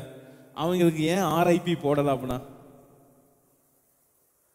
செத்தவங்களை ஏன் இளைப்பாறுதல பிரவேசிக்கிறேங்கிறாரு அப்படின்னா, சாவு இளைப்பாறுதல்னா செத்தவங்க ஏன் இளைப்பாறுதல பிரவேசிக்கவில்லை அப்படிங்கிறாரு. சொல்லுங்களேன். நம்ம எல்லாம் செத்ததுதான் RIP, ரெஸ்ட் இன் பீஸ்னா செத்தவங்களுக்கு போடுறோம். ஆனா வனாந்தரத்தில் விழுந்துட்டான், சவம் விழுந்துருச்சு. அவங்கள பார்த்து ஆண்டவர் சொல்றாரு, அவர்கள் யாரும் என்னுடைய இளைப்பாறுதல பிரவேசிக்கல. அவன் மரிச்சிட்டான், ஆனா என் செலிப்ரேஷனுக்குள்ள அவன் என்ன பண்ணல? வரவே இல்லை. கர்த்தருடைய தயவுனால கிருபையினால இந்த நாள்ல உயிரோடு இருக்கிறோம். ஆனா சாபத்துக்குள்ள தேவன் கொண்டு வந்து நிறுத்தி இருக்கிறார். என்னைக்குன்னா, என்னைக்கும் இன்றுதான் எனக்கு. இன்னைக்குன்னு நான் என்னைக்குதான் நம்புறேனோ அது எல்லா நாளும் எனக்கு ஓய்வு நாளே. ஹல்லேலூயா. பக்கத்துல அவங்க பார்த்து சொல்லுங்க, இன்னைக்கு தான் எனக்கு ஓய்வு நாள். ஓய்வு நாளுக்காக நான் காத்திருக்க வேண்டாம். ஓய்வு நாள் எப்போ வரும்? சண்டே வரும் இல்லை. நான் என்னைக்கு ஆண்டோடைய ஃபினிஷ்டு ஒர்க்கை செலிப்ரேட் பண்றனோ அது எல்லாம் எனக்கு ஓய்வு நாள் தான். ஏன்னா ஓய்வு நாள் முடியவே இல்லை. ஏதேன் தோட்டத்துல ஓய்வு நாள் ஆண்டவர் என்ன பண்ணவே இல்லை, முடிவு வைக்கல. சாயங்காலமும் விடியற்காலமாகி அப்புறம் இன்னைக்கு ஓய்வு கிடையாது, இனிமேல் எல்லாம் வேலை பாருங்க அப்படின்னு ஏதேன் தோட்டத்துல பிளானே கிடையாது. அத மாதிரி ஆண்டவர் நமக்கு வச்சிருக்கிறார். ஹல்லேலூயா. இப்ப பாருங்களேன், ஒரே ஒரு வசனத்தை மட்டும் வாசிச்சு முடிச்சிடலாம். ரொம்ப முக்கியமான வசனம். இங்க எனக்கு புல்லரிக்கி இந்த வசனத்தை வாசிக்கும் போது. ஏன் தெரியுமா? இங்க கர்த்தருடைய வசனத்தை கொண்டு வரார். பாத்தீங்களா? இளைப்பாறுதலை குறித்து பேசுறார், ஆண்டோட ஃபினிஷ்ட் ஒர்க்கை பத்தி பேசுறார். பேசிட்டு எங்க கொண்டு வராரு பாருங்க. இங்க பாருங்களேன், 4:12 பிரவேசிக்க ஜாக்கிரதையாய் இருக்க கடவும். எல்லாம் சொல்ல ஜாக்கிரதையா இருக்க கடவும். அதை ERV டிரான்ஸ்லேஷன் எப்படி சொல்லுதுன்னா, இளைப்பாறுதலுக்குள்ளே நுழைய கடினமாக முயற்சிப்போம். இங்க ஒரு கடினமான முயற்சி இருக்கு. கிருபையில கடின முயற்சியே கிடையாதுன்னு யார் சொன்னா? இங்க ஒரு கடின முயற்சி இருக்கு. என்ன முயற்சி தெரியுமா? புதிய ஏற்பாட்டுல ஒரே ஒரு கடின முயற்சி தான். எப்படியாவது முயற்சி பண்ணியாவது இளைப்பாறுதலுக்குள்ள என்ன பண்ணிருங்க, வந்துருங்க. எவ்வளவு முயற்சி? என்ன முயற்சி அது? சுய முயற்சியா? இல்ல. அது என்ன முயற்சி தெரியுமா? ஒரு ஒரு ஒரு சயின்டிஸ்ட் சொல்றாரு, 6000 எண்ணங்கள் வருதான் ஒன் டேக்கு. ஒரு நார்மல் ஹியூமன் பிரெயின்ல எத்தனை எண்ணங்கள் வருதான்? 6000 ஆன் ஆவரேஜ் 6600 எண்ணங்கள் வருதான். இப்ப அண்ணன் உட்கார்ந்துட்டு இருக்காரு, எத்தனை எண்ணங்கள் யோசிச்சுட்டு இருக்காரு இன்னைக்கு? சர்ச்சுக்குள்ள ஒரு 1000 முடிச்சிட்டாரு. அங்கிள் ஒரு 10,000 முடிச்சிருவீங்க இன்னைக்கு. ஒரு ஒரு ஒரு 1500 முடிச்சிருவோம். இங்க இருக்கும் போதே 1 மணி நேரத்துக்குள்ள எவ்வளவு சிந்தனை, மனம் எங்க போகுது? இங்க இருந்து அங்க போகுது, அங்க இருந்து இங்க போகுது. இதுதான் இளைப்பாறுதலுக்குள்ள நம்மள என்ன பண்ண முடியல, பெரிய தடையா இருக்கு. இங்கதான் கர்த்தருடைய வசனம் கிரியை செய்யுது. கர்த்தருடைய வசனம் என்ன கிரியை செய்யுது? 11ஆம் வசனத்தை எல்லாம் சேர்ந்து வாசிச்சுட்டு அப்புறம் 12 எல்லாம் கொஞ்சம் சத்தமா வாசிங்க. ஆகையால் அந்த திருஷ்டாந்தத்தின்படி ஒருவனாகிலும் கீழ்ப்படியாமையினாலே விழுந்து போகாதபடிக்கு நாம் இந்த இளைப்பாறுதலை பிரவேசிக்க. இது இன்னொரு டிரான்ஸ்லேஷன், கேத்தலிக் டிரான்ஸ்லேஷன் எப்படி சொல்லுதுன்னா, ஓய்வை பெற முழு முயற்சி செய்வோம். ஓய்வு பெற என்ன பண்ணுங்க, எப்படியாவது முயற்சி பண்ணிருங்க, முழு முயற்சி செய்வோம் அப்படிங்கிறாரு. இப்ப 12ஆம் வசனம் பாருங்க. இந்த முழு முயற்சிக்கும் கர்த்தருடைய வசனத்துக்கும் சம்பந்தம் பாருங்க. தேவனுடைய வார்த்தை எல்லாத்துக்கும் ஃபேவரைட் வசனம் இதுதான். நிறைய பேருக்கு இல்லையா, உங்களுக்கு எனக்கு ஃபேவரட்டான வசனம் இதுதான். ஆனா இளைப்பாறுதலுக்குள்ள எப்படி இந்த வசனம் இருக்குங்கிறத நான் இன்னைக்கு தான் எனக்கே புரிஞ்சுது. எப்படின்னா, தேவனுடைய வார்த்தையானது ஜீவனும், இளைப்பாறுதலை பேசிட்டு டப்புன்னு சப்ஜெக்ட் எங்க கொண்டு போறாரு, தேவனுடைய வசனத்துக்குள்ள கொண்டு போறாரு. கொண்டு போயிட்டு சொல்றாரு, தேவனுடைய வார்த்தையானது ஜீவனும் வல்லமையும் உள்ளதாயும் இருபுறமும் கருக்குள்ள எந்த பட்டயத்திலும் கருக்கானதாயும் ஆத்துமாவையும் ஆவியையும் கணுக்களையும் ஊனையும் பிரிக்கத்தக்கதாக உருவ குத்துகிறதாயும் இருதயத்தின் நினைவுகளையும் யோசனைகளையும் டிவைட் பண்ணுது, வகை அறுக்கிறது. ஒரு பிளைனான வேலை கர்த்தருடைய வசனம் என்ன பண்ணுதுன்னா, கர்த்தருடைய வசனம் இருபுறமும் கருக்குள்ள பட்டயத்திலும் கூர்மையா இருக்கு. அது குத்தும் போதே டிவைட் பண்ணுது. என்ன டிவைட் பண்ணுது? ஸ்பிரிட் வேற சோல் வேற என்ன பண்ணிருது, டிவைட் பண்ணி. நமக்குள்ள சோல் ஸ்பிரிட் எல்லாம் என்ன ஆயிட்டு இருக்கு, கலந்துட்டு இருக்கு. ஒரு நேரம் ஸ்பிரிட்ல நல்லா இருக்கும், இன்னொரு நேரம் சோல் ஜெயிக்குதுன்னு பாக்குறோம். ஒரு நேரம் ஆவிக்குரிய எண்ணங்கள் அப்படியே மண்டே சுத்துது, இன்னொரு நேரம் சோல் லைஃப்ல என்ன பண்ணிடுறோம், அப்படியே இன்னும் 6000, அந்த 6000 எண்ணங்கள்லாம் எங்க தான் வருது, ஆத்தும எண்ணங்கள் இருந்து வருது. இது நடக்குமா, சாத்தியமா, பயம், விரக்தி, கோபம், வைராக்கியம், வஞ்சனை எல்லாமே கலந்துருக்கு. ஆவியும் ஆத்மாவும் ஒண்ணு சேர்ந்தனால நம்மளால அதை என்ன பண்ணவே முடியாது, வகையா இருக்கவே முடியாது. இது ஆவியா இது ஆத்மாவும் தெரியாத அளவுக்கு கலந்துருச்சு. இப்ப கர்த்தருடைய வார்த்தை என்ன பண்ணுது, உள்ளுக்கு ஊடுருவி ரெண்டையும் என்ன பண்ணிருது, ரெண்டையும் பிளக்குது. என்ன, ரெண்டையும் பிளந்துருது. ரெண்டையும் பிளந்தோன்னு என்ன நடக்குது, இப்ப இங்க ஆவியின் லைஃப் வெளிப்பாடு, இங்க தகவல். ஆவி எதுல செயல்படுது, கர்த்தருடைய வெளிப்பாடின் அடிப்படையில். இளைப்பாறுதல் எது, அவருடைய முடிந்த வேலையை குறித்ததான கொண்டாட்டத்தின் வெளிப்பாடு தான் ஆவியின் மனுஷன். நம்ம ஆவிக்குள்ள எதை கொண்டாடுறோம் அப்படின்னா வெளிச்சம். ஆவிக்குள்ள ரெவலேஷன் என்னன்னா அவருடைய ஃபினிஷ்ட் ஒர்க் தான் நமக்கு ரெவலேஷனே. ஹல்லேலூயா. அதாவது எந்த கிரியையிலும் ஒரு நாளைக்கு ஒரு காரியம் ஆகணும் அப்படின்னா உங்களுக்கு ரெவலேஷன் வேணும். ரெவலேஷன் இல்லைன்னா, வெளிப்பாடு இல்லைன்னா உங்களால நாளைக்கு இருக்கிற சேலஞ்சை என்ன பண்ண முடியாது, சவாலை சந்திக்கவே முடியாது. எல்லாம் சொல்லுங்க, சவாலை சந்தி.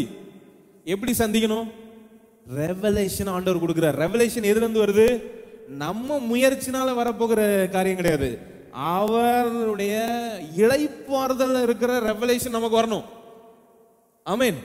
அந்த ஃபினிஷ்ட் ஒர்க் எனக்காக கம்ப்ளீட்டா எல்லாத்தையும் முடிச்சிட்டார் அப்படிங்கிற ரெவலேஷன் எனக்கு வரும்போது தகவல்கள் இருந்து நான் என்ன பண்றேன், நான் அப்படியே வேற லெவலுக்கு வந்துடுறேன்.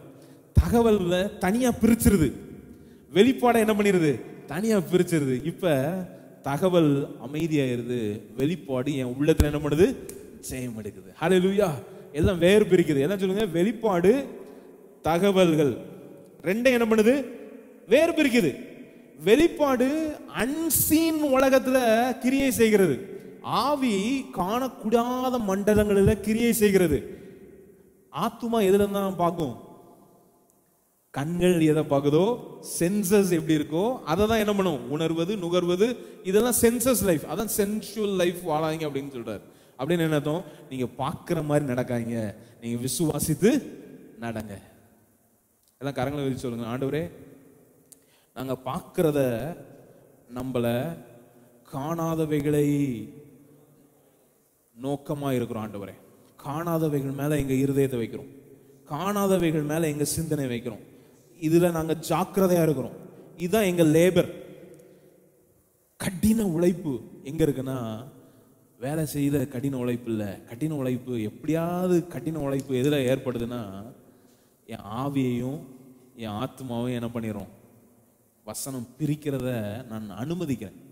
அதுக்கு வசனம் என்ன பண்ணணும், எனக்கு வெளிப்பாடாக வர வேணும். ஒரு வசனம் உள்ளுக்கு வந்துருச்சுன்னா அது வேலைய நேரம் என்னைய எங்க கொண்டு போய் வச்சிரும், இளைப்பாறுதலை கொண்டு வந்து என்னைய சேர்த்துரும். அன்னைக்கு அவங்க பேசும்போது அந்த வசனத்தை தகவலின் அடிப்படையில் ஆராய்ந்து பார்த்தனால அவங்க தோத்துட்டாங்க. இன்னைக்கு தகவல் இல்லை, இன்னைக்கு வெளிப்பாடின் அடிப்படையில் ஒவ்வொரு வசனத்தையும் நம்முடைய இருதயத்திலே தேவன் ஜெயம் எடுக்க வைக்கிறார். நம்முடைய ஆவிய தேவனுடைய இளைப்பாறுதல் நடத்துகிறார். இன்னைக்கும் தேவன் ஏதேன் தோட்டத்துல என்ன இளைப்பாறுதல் வச்சிருந்தாரோ அதே இளைப்பாறுதலை உங்களுக்கும் எனக்கும் தேவன் கொடுத்திருக்கிறார். ஹல்லேலூயா, ஹல்லேலூயா. இளைப்பாறுதல் செத்ததுக்கு அப்புறம் வர்ற இளைப்பாறுதல் கிடையாது. இளைப்பாறுதல் இன்னைக்கு தான்.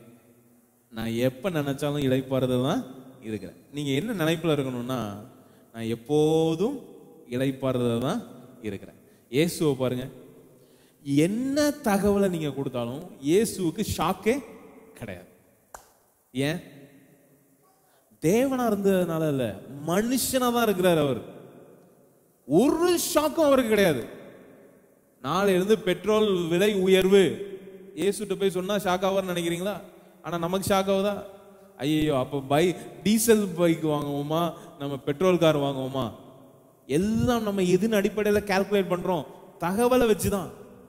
இயேசு அப்படி கால்குலேட் பண்ணல. தகவலை வச்சு 5000 பேர்த்த போஷிக்க முடியாது.